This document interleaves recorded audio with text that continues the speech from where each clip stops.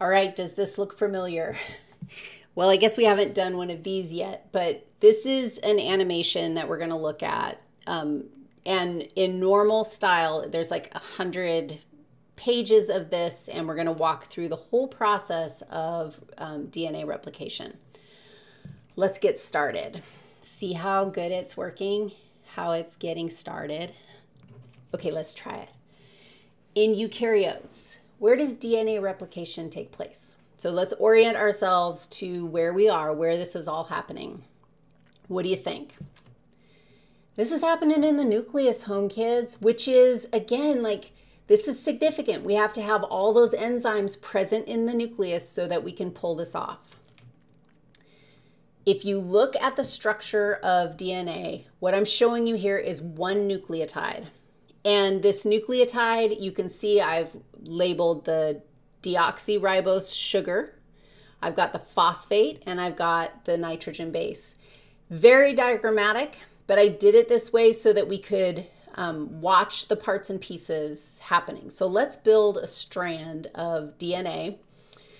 Looks like we are, first of all, going to look at our 4 nitrogen bases. So we have adenine and thymine, and look at the difference between adenine and thymine. Adenine is a purine or pyrimidine. Big base, little word, it's a purine. And thymine is the small base, big word, pyrimidine. And they connect to each other. Here's cytosine.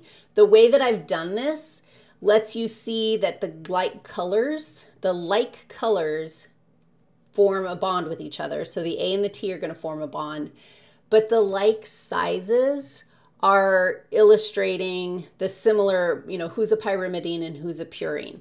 So we have cytosine here, and it's a pyrimidine. And guanine is a purine.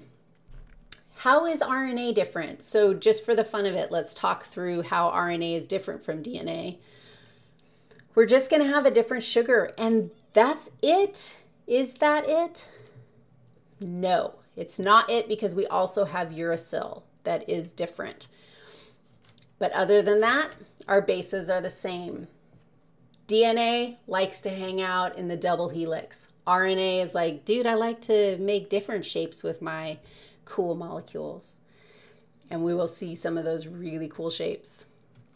Okay, we're going to make one complete molecule of DNA. Here's the question. Predict what one molecule will look like if it has 9 nucleotides per side. So if you think about using these nucleotide building blocks, predict what that nucleotide is what the whole molecule is gonna look like if we pull together 9 nucleotides to build this thing. Okay, I'm gonna start us off with the 5, I'm going to label our 5' and 3' edges so that you can also see this. So predict, where am I going to put the 5' and where am I going to put the 3' on this particular nucleotide? Did you put the 5' on the phosphate end? Nice work. And the 3' on the sugar end. I've got the bond there because it's gonna, like, we need that bond to connect with the next one, and that's our 3' sugar. All right, let's see. We're gonna add somebody else. Check it out. Look at how the 3' end moved. We formed a chemical bond. In fact, can you see this mouse? Yes. We formed a chemical bond between the phosphate of the second nucleotide and the sugar of the first nucleotide, and our 5' end got farther away from the 3' end. We're adding more nucleotides. The whole thing is getting longer, and you'll notice that 9 of them. There, we have 9 of them. Now we're going to build the other side of our single molecule, and you we're good, right? We've got our 5' end labeled and our 3' end labeled. What's going to be true of the other side? And just for fun of it, do you agree that we just built that molecule in the 5' to 3' direction? Let's build the other side in the 5' to 3' direction. So predict, where are we going to have our first molecule, and what's it going to be? Where's our first nucleotide going to go, and what is the base going to be? Is that what you guessed? Check it out. It's upside down, because it's upside down. But do you see how we have a guanine forming a bond with the cytosine? And that little, you can see right here, I've made a little hydrogen bond connecting them. So there's an actual thing there to say, yes, this is the bond that forms between our nitrogen bases. Okay, predict who's the next base that we're going to add. Oops, you have to go the other way. This is the way that we have to go to find out what the next one is. And look what direction we're building.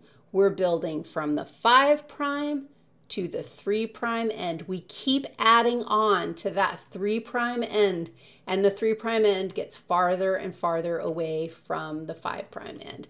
We're building in the opposite direction. We've completed our molecule. That whole thing, all we did just now is review DNA structure. We did not replicate a molecule. We didn't do anything new.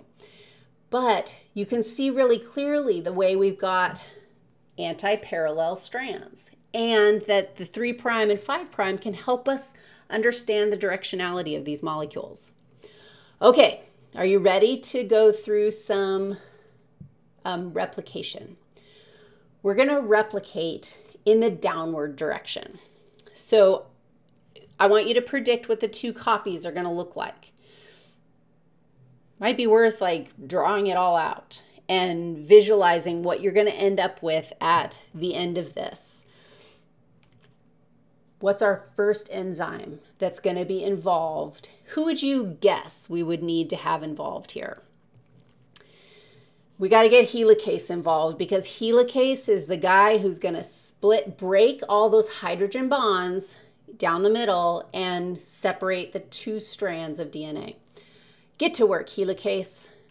Oh, look. I'm like, nothing's happening. Did you see it before I saw it? The hydrogen bonds are being broken. And now they're all broken. Thank you very much, helicase. And now we separate the two molecules. The two strands are being separated. We separated the strands just to give room for the two new strands to be made. And I only did 9.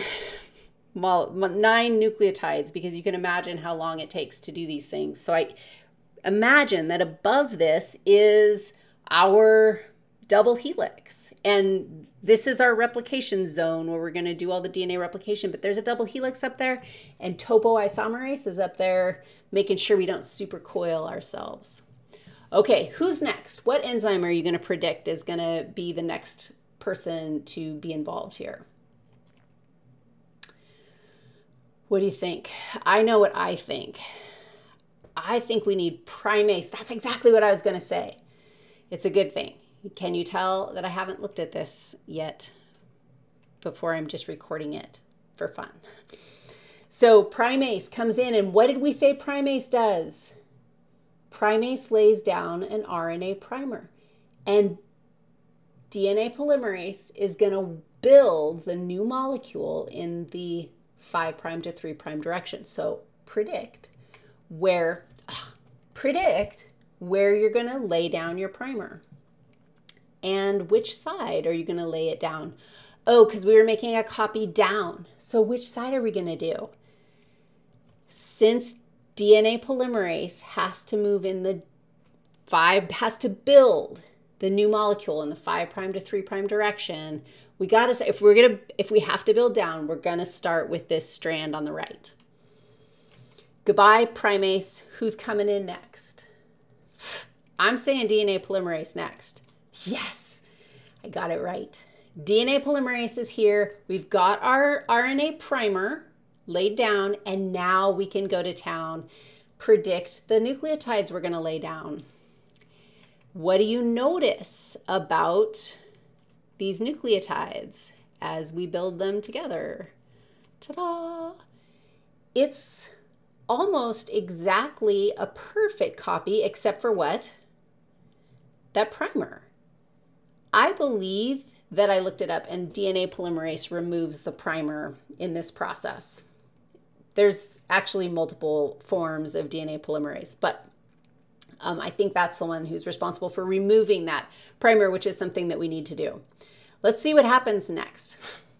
I love this. I guess it makes sense that I predict my own brain's thing, because we'll see what I said here.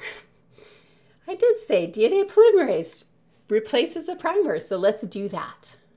Done. We've replaced the primer, and now if you look carefully at that molecule, it's identical to what we started with. I think we're going to make the next side, but what might be tricky? If we want to go make a copy down, we can't make a copy down, because if we made our copy down, we'd be building in the 3' to 5' direction. So we can't do that. So we have to build from the bottom up. And that's trickier, because we're opening up here. We're unraveling up here. And dude, yes, the other side just can zip along. This side, we're going to have to start at the bottom and go up. Lay down a primer.